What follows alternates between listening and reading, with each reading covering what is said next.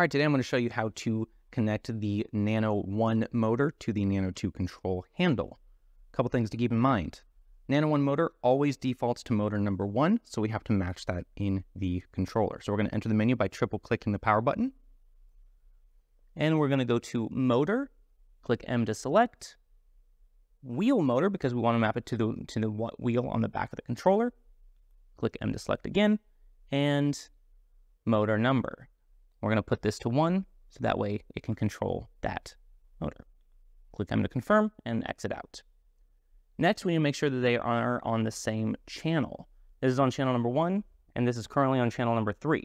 We can change the channel on this motor by just clicking these buttons, but we're going to do it on the controller for demonstration. Triple click. We're going to scroll to wireless, and then 2.4G, and channel, and we're going to set this to channel 1 to match the motor.